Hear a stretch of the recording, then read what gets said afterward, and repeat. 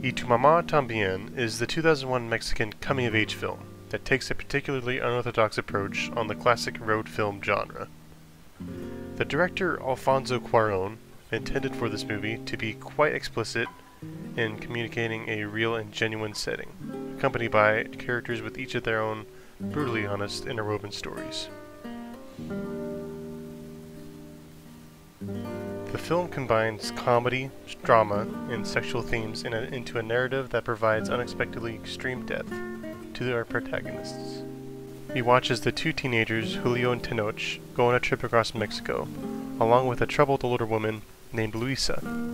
By the end, each character learns off of each other before their relationship naturally dissolves over time, a similar conclusion to that of other coming-of-age films.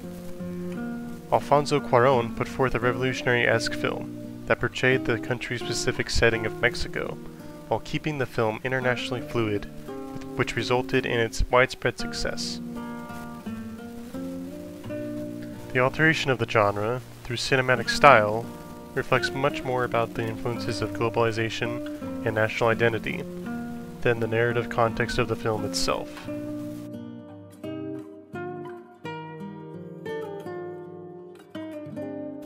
The film was made to be less cultural specific by focusing on dramatic topics like sexuality and adolescence, rather than divulging into the context of the setting.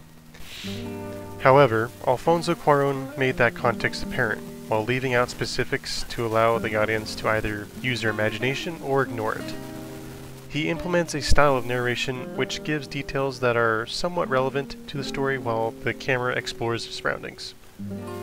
It is a simple style with no background audio, no distractions from the narrator's voice. Cerca de las 5, Tenoch rompió un faro del coche al llegar a su casa. Much of the film uses diegetic music, from the car radio to the track player in the oceanside bar. The camera will often drift away from the protagonists to show us something that would normally be off-screen. It particularly lingers on separated scenes where either something political or cultural is occurring. This would be the context of the setting that is intentionally limited to the audience. These elements provide a realist experience in a style that some would describe as documentary. Before filming Y Tu Mamá También, Cuarón already had previous experience working on American films, such as 1995's A Little Princess and 1998's Great Expectations. He carried his knowledge of Hollywood drama over to Mexican cinema while using an aesthetic style that can be enjoyed by international audiences.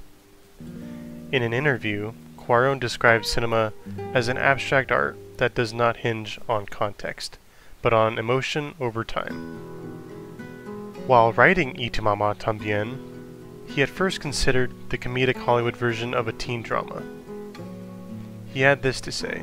And I'm glad we didn't do it, because we start talking about that and we start talking about how, by itself, how uninteresting it was. It was more interesting to explore who these characters were and to explore how their social class and the social context inform characters. Yes.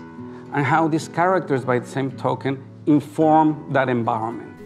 A film study agreed with what Cuarón had to say, saying the hybridization of genre configurations may have aided the popular acceptance in the US.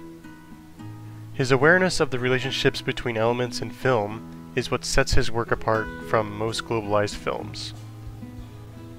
The way he differentiates from the normal genre in order to provide a national identity is humbling. It does not overstep any boundaries.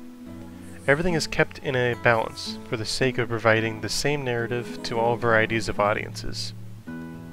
People who watch Y Tu Mamá También will most likely have their own separate impressions from this film depending on their attention to detail or general preferences.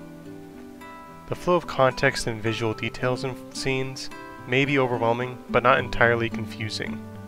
Overall, the journey this film presents will entice and draw in anyone's attention, no matter where they come from.